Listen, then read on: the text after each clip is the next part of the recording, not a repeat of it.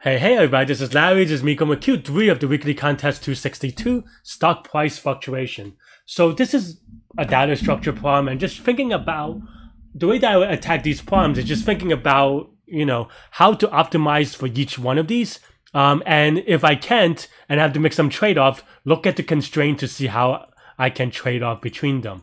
So the one thing I would say after I kind of looked at the problem is that I noticed that you should hit the like button, you should hit the subscribe button, and you should join me on Discord if you want to chat about this or other problems. I would also say that I thought this one was easier than Q2 for me. So let me know what you think about that. Anyway, but the other thing that I actually did notice is that timestamp is 10 to the 9, so you have to you have to be a little bit slicker. You can't just be you can't just have like an array of prices or something like that, because 10 to the 9 is really big for timestamp.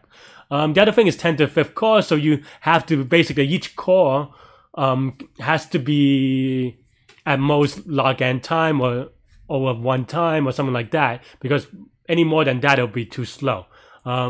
Anyway, so yeah, so I think about these independently, about just... This is what I would call a bookkeeping problem. And a bookkeeping problem is just basically what you're keeping books on, you're keeping track of everything and making sure that everything's in sync, and that's basically what a bookkeeping problem refers to. And this one is just me trying to figure out how to solve each of them independently. So I kind of book it down in my head a little bit. Let's see, I did this in about 4 minutes. So yeah, the current, I knew that was the easiest one, because you just, basically it's an if statement, you can store it as its own data structure. The min and the max is a little bit tricky, because you have to, these interact with the update in a more intimate way, so that this cannot be static, right?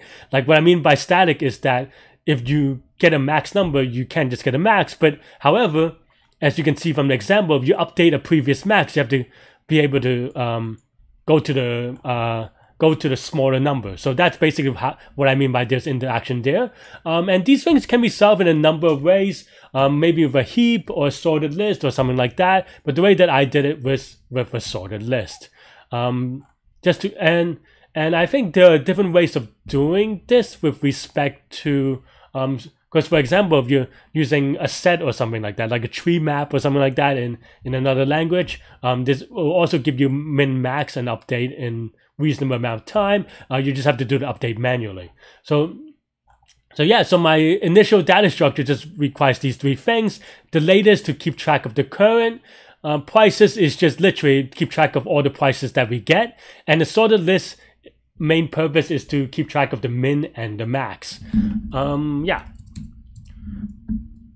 And yeah, so now let's go over, so the only thing that happens, or like the only thing that changes these current, max, and min is if there's an update, right? So current, we return what we track in the latest.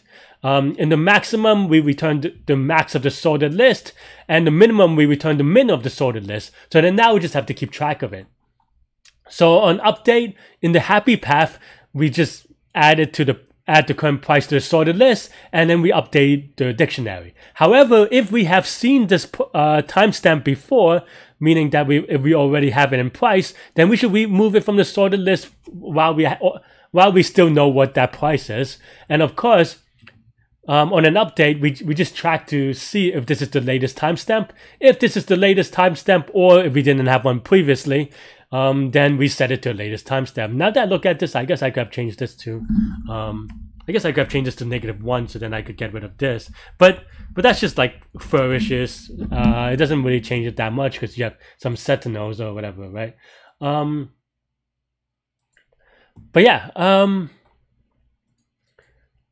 that's pretty much it. And I found this way easier than Q2, and you can see from the times. So I don't know what complexity there is.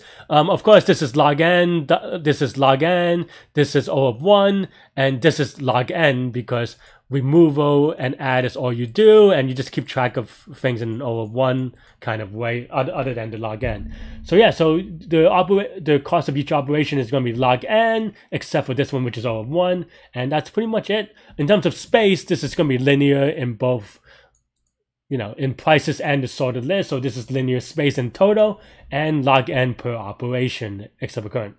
Yeah, that's all I have for this one. The explanation is longer than myself, the video. So yeah, so you could watch me solve it live during the contest next. That one, okay. That took really long.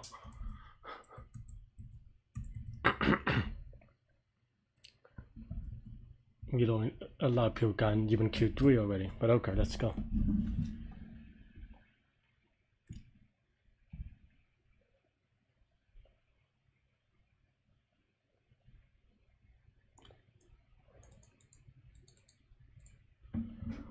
Slow down. I'm reading too fast and not really thinking. Slow down, Larry. Okay, so this.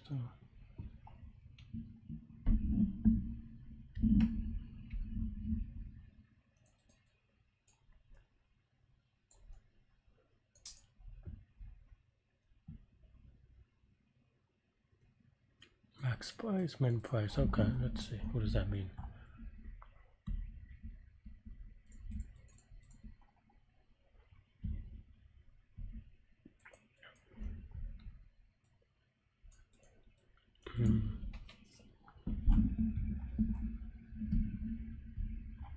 It should be okay.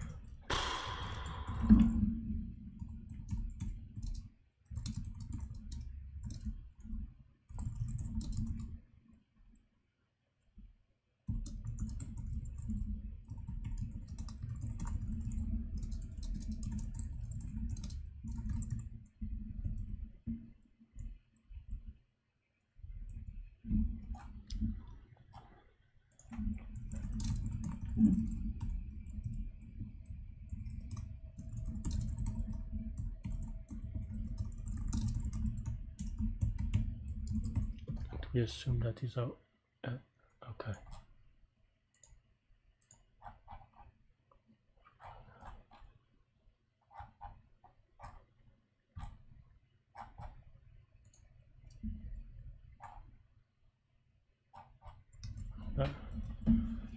Have people finished this contest yet? One person have, maybe.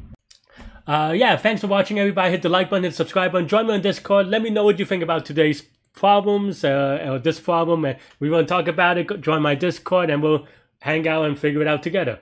Anyway, I'll see you later. Bye bye.